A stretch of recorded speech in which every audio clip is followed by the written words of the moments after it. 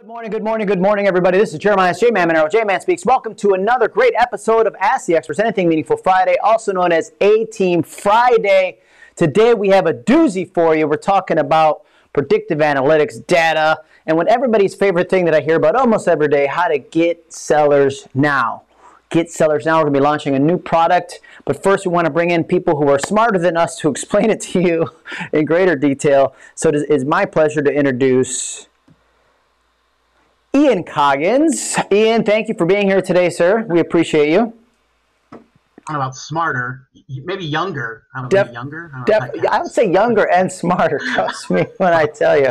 We'll give you a quick round of applause here. There we go. Well, tell us a little bit about who you are and the company that you work for so that we can kind of edify you a little bit. Sure. So my name is Ian Coggins. I'm the strategic account executive at Revaluate. Grew up in the Midwest and moved out to Denver and love every minute of it out here in the mountains.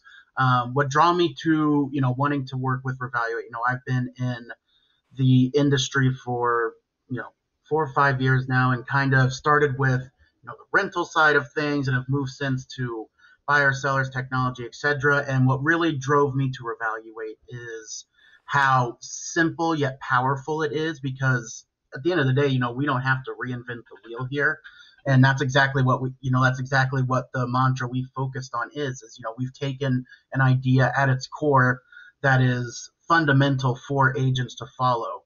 And we have applied a little technical spin to it, a little high tech twist, but it's super easy to understand and super easy to implement, but it's going to grow an agent's reach and database instrumentally. So yeah, and it's so great because we always talk about agents and they're like, man, when the inventory's record lows, and you're like, well, what are you doing? I'm sitting at the office and I'm waiting for somebody to call, or just blindly cold calling. And I think we're in such a smart with predictive analytics and the intelligence that's out there, and it's all about the data where you can work smarter, right? I mean, isn't that what it's kind of all about? Work smarter so you know who to, out of my entire database, because I think some of us were brought up we grew up the wrong way in real estate where they said, add everybody in there, right? Everybody. You meet a guy in the corner, hey man, can I add you to my database?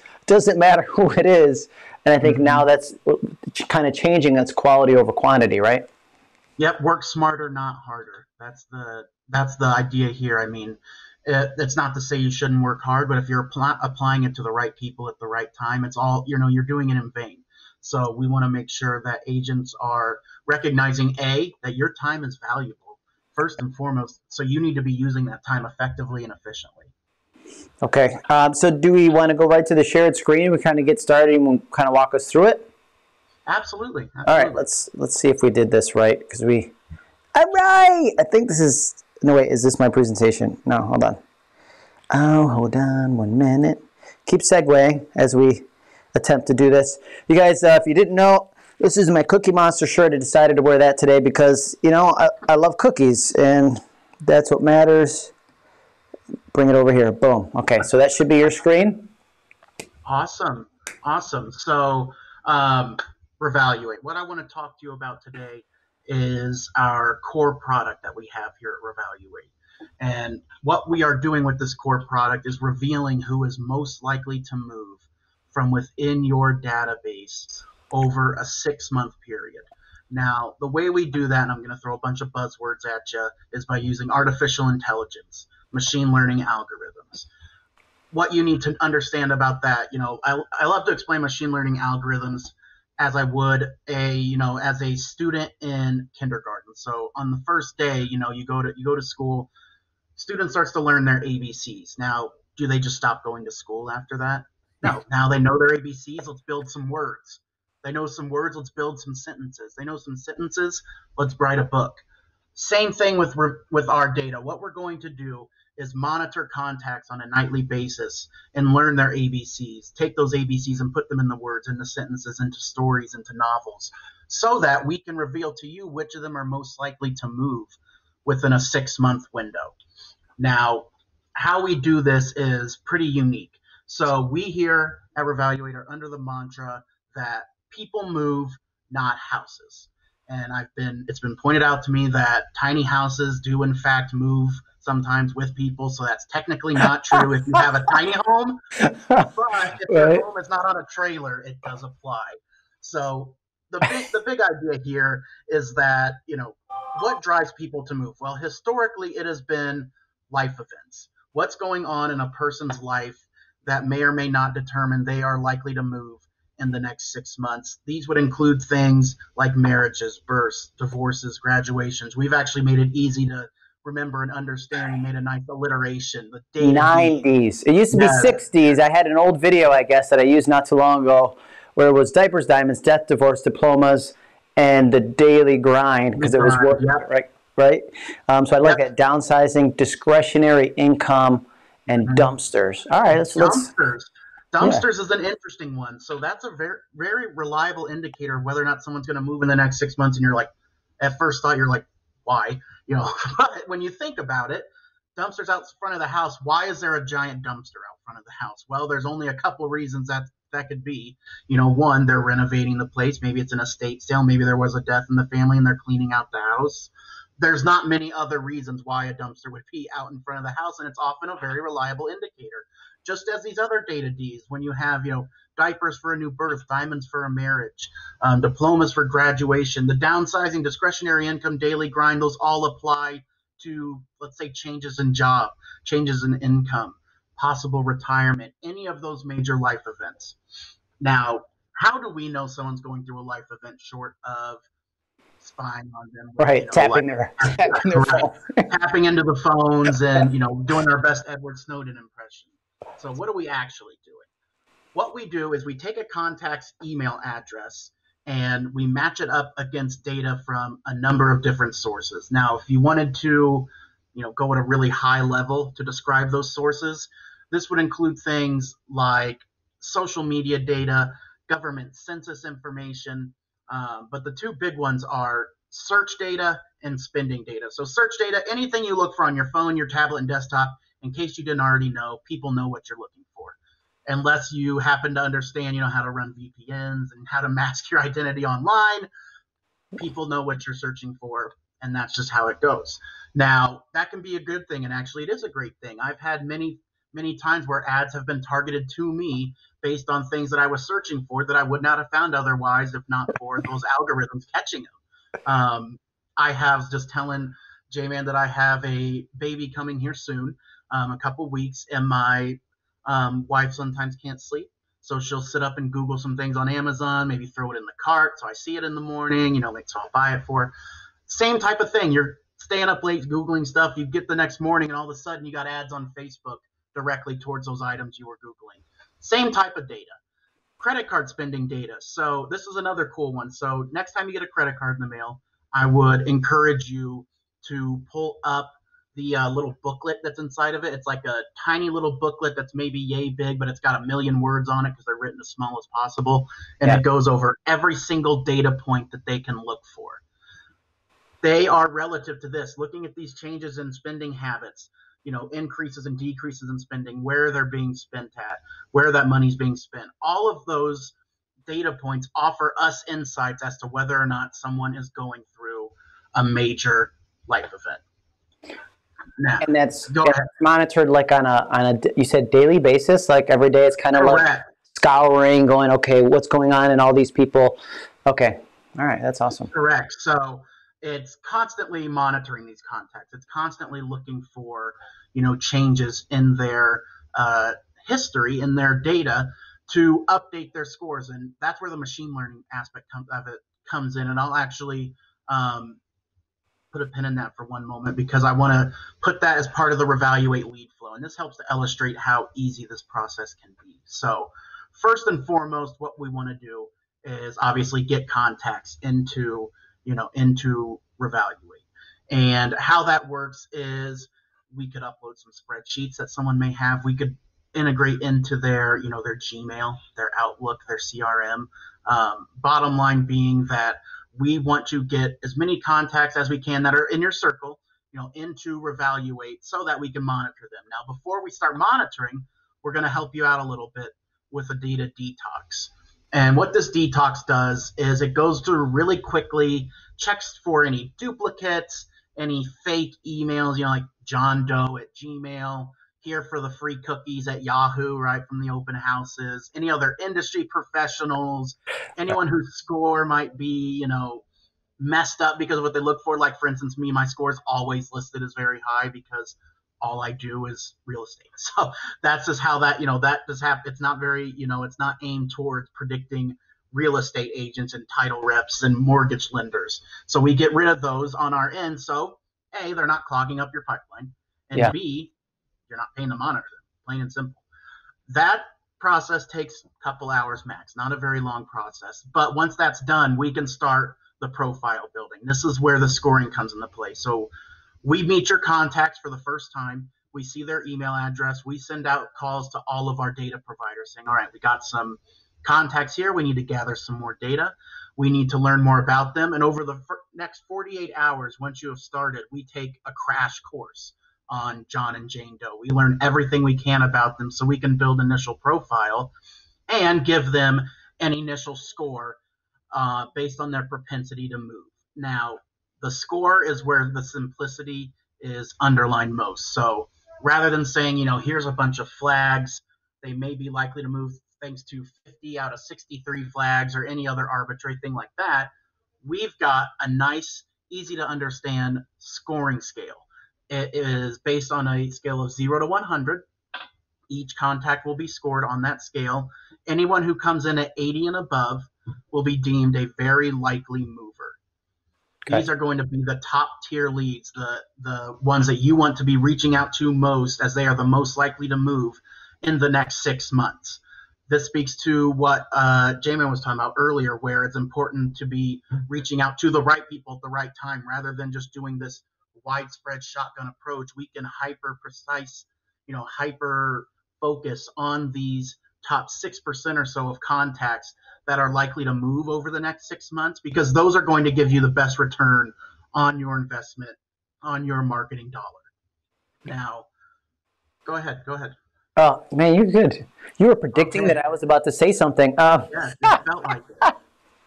I was just thinking, in my experience with this, it is so accurate, and it's almost like when you're driving and Waze tells you this is how you should go, but you're like, no, it's not. I know how I should go, and you're always late because you didn't listen to the computer. And I was the same way. Like, it scores something high in my database. I'm like, man, this guy's not moving. Or it's somebody that I knew from 20 years ago. We had this mental picture of who they were way back when, and like, man, that guy was the baddest dude in my high school. He's never buying a house, but now he's making 6 figures. He's he's living the good life. So it is so accurate, and the data never lies. Trust the data. Such a good point. Yeah, and we actually, it's funny you mentioned that, because we had a person, we ask about our client successes just to keep in touch with them, keep active, make sure they have everything they need. And someone shared with us that within their first couple months, they had a success that was really unique that they weren't expecting. So they had someone pop up as a very likely mover, and they said, no way. They moved literally 10 months ago. They're not moving. They just moved. It's probably catching some residual data or something like that.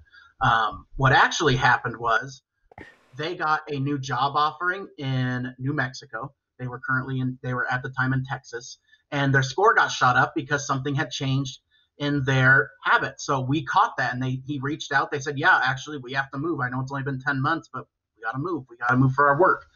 He never would have reached out otherwise. Why would he have? He would have just thought, okay, they've moved pretty recently. I can check up on them every once in a while, but they're not moving anytime soon. But the data caught that.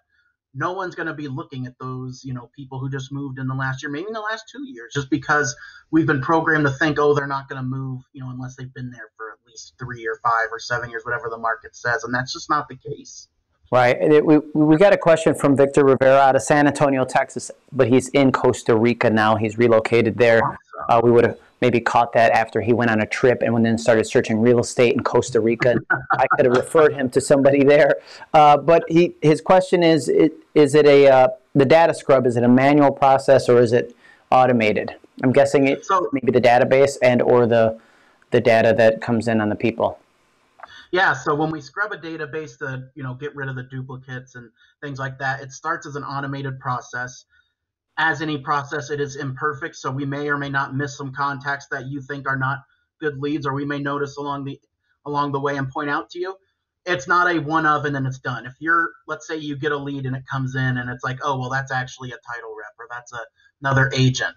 That's okay. We go on the honor system. Just tell us it was an agent. We'll flag them. You'll never have to pay to monitor them again, and they'll never pop up for you again. So while we do automate it as much as we can, we allow for people to adjust it as they see fit, since we're not going to catch everything. But that is a great question. We want to make sure that if you happen to find someone, or we happen to find someone, we bring it to your attention and say, hey, I don't think these are actually the best leads right here. I think these 5 may be agents or fake emails. What do you think? So good question. And he has a follow-up. It says, on your scoring, here, I'll bring it up on the screen, but on your scoring, can I select certain life events for the international second home market, i.e. retirement, downsizing, empty nesters? I think you're already tracking that, right?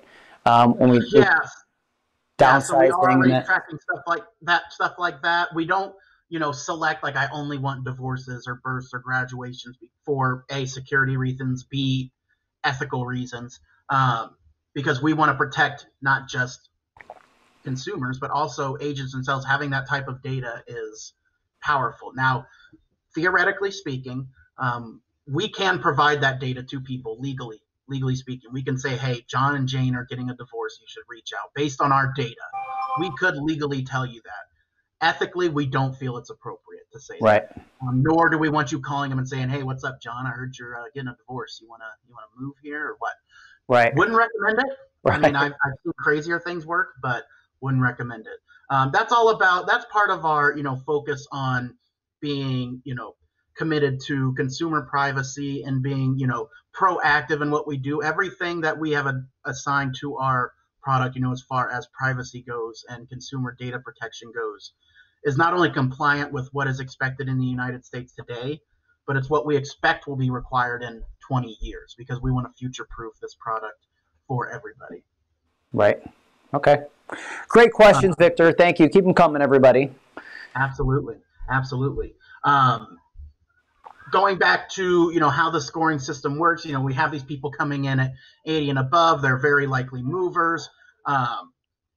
These scores are monitored on a nightly basis, so they are going to change on a nightly basis. Now, for the majority, they're not going to change very much, obviously. Unless a major life event has happened, we wouldn't expect them to change too dramatically. But when that happens, we're not afraid to shoot a score up. We're not afraid to put them from a 20 to an 80 overnight if that's what the data dictates.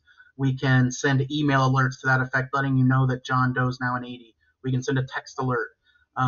We'll have information available in the dashboard, wherein, actually, can I pull up the dashboard? Is that all right, JMan? Yeah, you could do whatever. I'm sharing your screen. So we'll pull up that information so you're able to see all of these scores, to see who the very likely movers are. If you happen to want to integrate this into perhaps your follow-up boss or whatever CRM you're using, same thing. We can apply the scores into your CRM either through direct integration or through Zapier. We're able to do both of those things. The bottom line of that being, we're going to give you ample opportunity to not only be aware of these score changes, but to ensure that you're reaching out to them as soon as possible. Because what we're really trying to do there is ensure that you're the first person that reaches out, since we know that people work with the first or second agent, 9 out of 10 times. So That's what we want to focus in on. That's what we want to be of the most importance. Yeah, it's so nice to see the dashboard, because so the arrows this way mean this guy stayed the same, or this lady Jen Beaupre, right? But then the up arrow, obviously they've gone up. Does it, if Mike Swisher went up more than Catherine did overnight, is that why he's ranked higher than Catherine, or is this kind of like they're tied? So you see 97 on the screen. Technically on the back end, and I haven't counted the numbers recently, we actually have decimal points that I think go 8 to 10. Like the scores are actually like 97.8635366. You guys don't need to see that. That's just the in-depth nature of how precise this process is. Love it. Yeah. So we can see those little things. So that's what that attributes to. I wouldn't get too caught up on, say, if Mike was 97, Catherine's 96, I wouldn't say, okay, Mike's a little bit more likely. It's not really worth viewing it like that. It's more viewing it as, okay, this segment right here, this top tier, these very likely movers, these are the ones that I want to focus in on. These are going to be the best. Less so than, okay, this is a 97, this is a 96, I'll hit this first and second. It's better to view it as a segment rather than a straight up ranking. Well, and it's so great because it kind of gives you an action plan. You come into the office, you start your day. Those of you who don't like prospecting, aren't doing prospecting, these are people that are in your database that you should already know, so it's an easier conversation rather than, using the old Red X leads or just picking up the phone book. Some people still do that. If you have a list of that you're working from, these are people that should, hey Mike, it's JMan. Hey Mike, and have a conversation. It's a much warmer lead, but it gives you a hit list, if you will, first thing in the morning. Rather than hopping on social media, you can talk to some clients and see what's going on. Exactly, and find out what's going on in their life, because people love to share, and they love to share when these major life events are happening. And once you got that, I love to fish. So once you got that hook set, you set it, that's it. It's done. The fight is on to just get them to the boat as quick as possible, right? So people love to share those events, and it's a great way to know who to be reaching out to, because you've had those successes before where you called someone and they're like, wow, what a coincidence. I'm actually going to be moving here soon. What if it's not a coincidence? What if we're actually going to put you in front of them? Right. So you don't have to hope on coincidences. That's really what's going to happen there.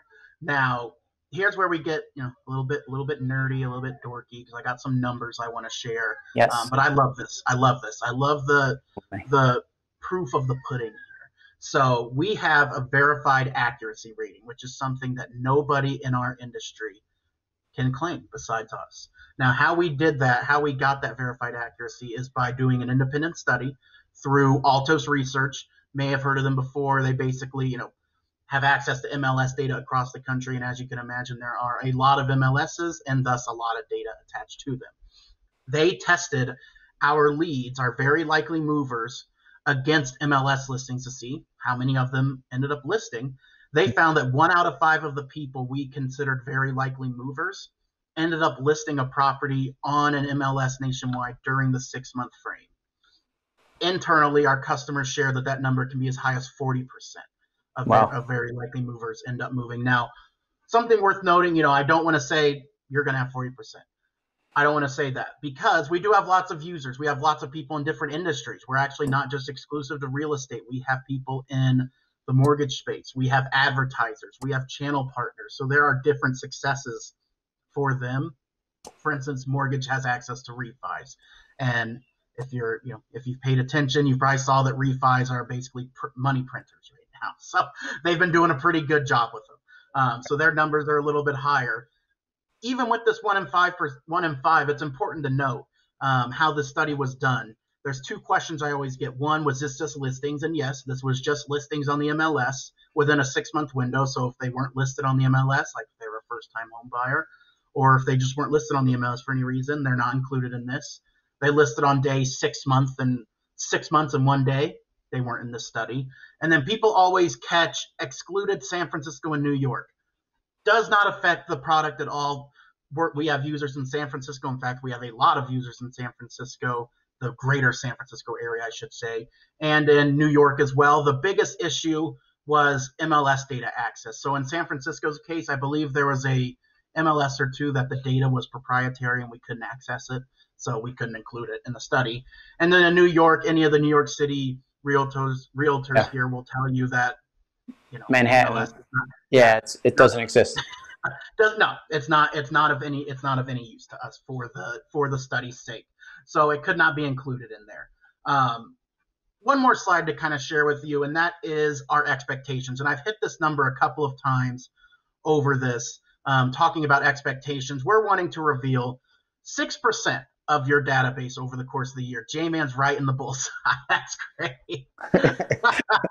Perfect placement. That's what we want to focus on, though, this bullseye approach. So rather than just shooting a whole quiver of arrows, hoping that one of them hits the bullseye, we can take a much more precise approach. We can give you, okay, let's say you have, the average agent has 500 people in their database. So let's say between you and your friend that's on your team, you have, 1,000 contacts. We're going to reveal 6% of them as very likely movers, right? So that would be, from 1,000 contacts, we narrow it down to 60. So all of a sudden, you've taken this giant database and narrowed it down to the top 60 people. That's who you're going to focus on over the course of the year. Those are going to be your top leads, your top prospects. You can put the majority of your effort into those contacts. For every dollar you're spending on your database for brand awareness and for just keeping in front of people, you can spend 10 on these because you know that they're going to net you success at least 1 out of 5 times. Imagine picking up the phone to call these. Every 5 calls, you got someone on the hook already. I feel comfortable saying that's probably higher than your normal cold calling success rates. I've done a lot of cold calling. My first job was cold calling 8 hours a day off Craigslist. I learned a lot of new words, none of which I'll repeat on here. Right? It is a thankless job, but we don't have to do it that way anymore. We have this data available to us. We have these tools available to us, and that is what's important to realize. Presentation-wise, that's all I have for us, but I'm happy to answer any questions for you, JMan, or anyone that pops up with them as well. Yeah, let's. So one thing that I just wanted to kind of reiterate, you guys just heard 1 in 5. And so we're going to be launching the JMan's Lister Predictor. You can go to getsellersnow.com. Getsellersnow.com. I couldn't believe that URL was available, but it is. I know. I was like, so good. I saw that. I was like, there's no way he got that. I was like, one of those things, you're just typing it in, you go, oh, wow, okay, shopping cart right away.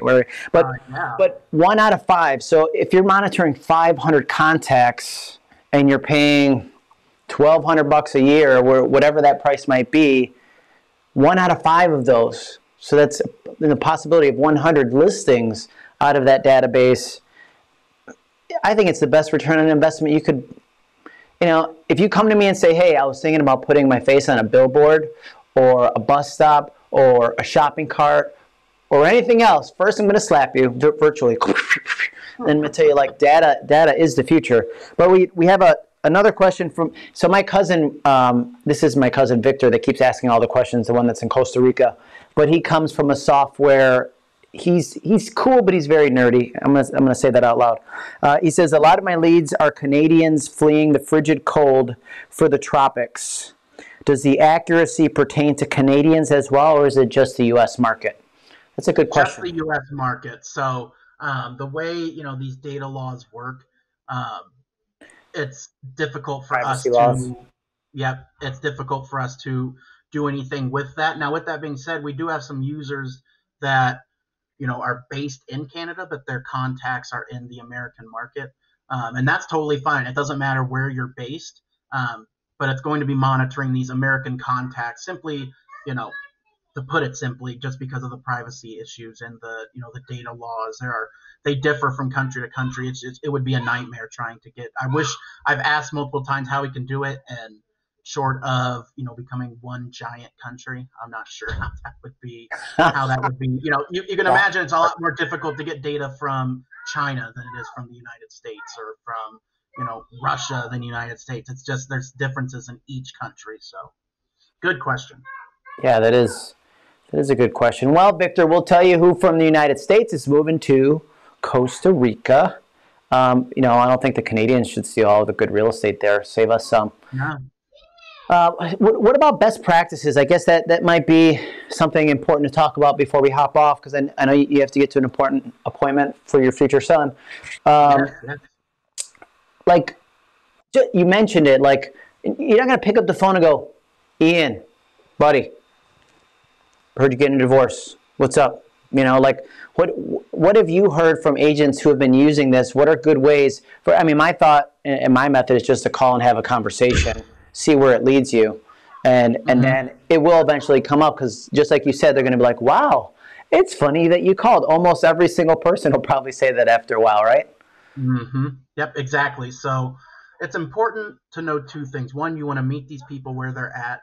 And to be frank, we don't know where they're at the moment. So I use myself as an example because I think I'm a pretty normal consumer. I respond to ads on a number of different mediums, just depending on where I'm at. So I'm surfing Facebook, a Facebook ad would be really good to reach out to me because I'm on Facebook at that time. I happen to be going through emails and I see a subject that just is clickbaity enough that it catches my attention. I'm going to go for that. Now, maybe it's a text message that happens to come to me when I have my phone in front of me. I'm going to go for that. We don't know which one is going to work at which time. So, A, it's important to always remember to put yourself out there in a number of different mediums to ensure that you're meeting them wherever they're at in that space. And then B, the second thing, while we're not going to, encourage you to say, don't reach out and say, hey, sorry about the divorce, sorry about the death, sorry about the new kid, I guess you could say. Sorry for your luck, man. No. There's a couple of things to note about those life events is that they're obviously stressful, they're time consuming, they take up a lot of mental bandwidth, and having to add on where am I going to live in 6 months is just something that they shouldn't have to worry about. So you really are that helping hand, that person that's going to guide them through the entire process. And that applies to all of these life events, whether they're retiring, whether they're having a change in their job, a change in their family, a change in their life. You can guide them through that entire process, and you can really lean into that idea that, hey, I am really here to help you to take just one more thing off of your plate during this trying time. Now, our users use a wide variety of marketing methods. Everything from, we do have cold callers who are really good at it, and more power to them. They're great and they can do it. They also have people who automate just about everything. They send out these really nice Facebook custom audience advertising campaigns, Google PPC, direct mail. We have people that use BombBomb for video emailing. I mean, we have people that use just everything in between. They try a little bit of everything because, like I mentioned, we don't know where that person's going to be at that specific moment. We just know that they need to hear from us. So we're going to do everything we can to get in front of them. Man, you're talking my love languages now when you said Facebook and video and BombBomb. Mm-hmm. But it's such a good point. So on a daily basis, I could look at that list and go, all right, let's create a customized audience from these folks, right? Can you export right there from can you segment and say, okay, I want the top, all of them, over 80, I would think. All of them over 80, create a customized audience, target them. But then also, let's take their addresses and let's send them a direct mail piece. Yep. And also, and then just any way that you can hit them now, it's like, wow, this is like, instead of sending your entire database a postcard that you guys are wasting your money on, just focus on these folks, right? Here's what we're doing. Here's any other marketing that you're doing. Focus on the people that are most likely to convert. Man, this is a game changer for sure. Yep, absolutely. No, you're right on there. We have the ability on our dashboard to export these segmented lists or the entire list as well. If you're on top of your game, you got a nice CRM that you're using, you'll be able to fully utilize the scores right into there as well, which can help with triggering automations and the like as well. So definitely can automate as much as you're interested in. Yeah, okay. I had another idea there. So you could maybe set up a Zapier or something like that where it's like, if this person reaches this, then export that. Oh man, now we're talking. The sky is when it comes to Zapier, everyone calls it something different. It's so funny. I just like to say Zapier. I call it Zapier because they're called Zaps, but Zapier feels more appropriate. But maybe you'll have to interview them and ask them. I think it's my Rochester accent. Rochester. the GIF or GIF debate, I guess, is what it'll be. Yeah. But the sky is the limit for those. There are so many automations you can set up where, okay, something as simple as a contact tick 80. From that 80, it could export the list, send a postcard, send a ringless voicemail through Zap. It could send, all of these things, put in a spreadsheet. It could send a love note to your wife. I don't know. It could probably do that too if you ask Zapier. But bottom line being, it can trigger all of these things, and it just gets the mind churning of how many different things you can set up. Well, I appreciate you, sir. Let me give you a round of applause again. Of course. Thank you very much.